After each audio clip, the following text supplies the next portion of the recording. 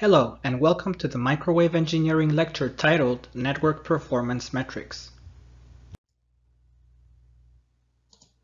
In this lecture, we will learn how inserting a two-port network into a system affects the performance of said system. The performance metrics are going to be measured by the performance of the system without the network versus the performance of the system with the network.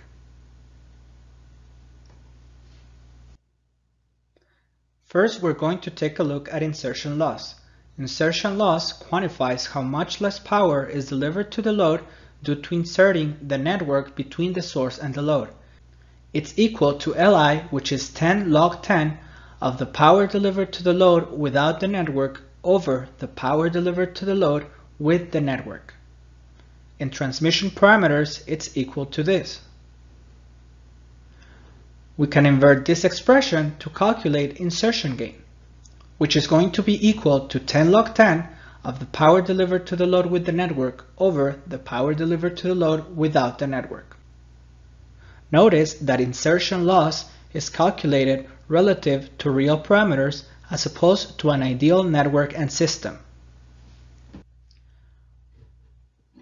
We can also do the same for insertion phase, which quantifies how much the phase changes at the load when the network is inserted between the source and the load, which is equal to theta I, which is the phase after inserting the network minus the phase before inserting the network, and is given by this expression. This insertion phase parameter is also relative to reality as opposed to an ideal network or system. Now we will take a look at transducer loss. The network or transducer can perform impedance matching and actually increase the power delivered to the load. However, the transducer probably also dissipates energy and therefore is also responsible for some of the losses.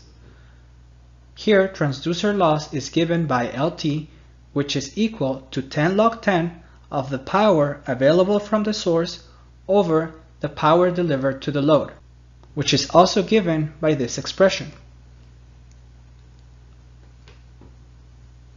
Notice that transducer loss is relative to ideal values. We can invert this expression to calculate transducer gain too, which will be equal to 10 log 10 of the power delivered to the load over the power available from the source. Something important to note is that the insertion loss is equal to the transducer loss when the impedance of the source is equal to the impedance of the load. This is typically the case in microwave engineering. Given this, the actual power gain through the network is given by this expression, which is going to be equal to or less than 1 for passive networks. And then the maximum gain available from the network is given by this, which is equal to the maximum power delivered to the load over the maximum power of the source. Now, mismatch loss is how much less power is delivered to the load due to reflection. It's given by Lm and it's equal to 10 log 10 of this expression.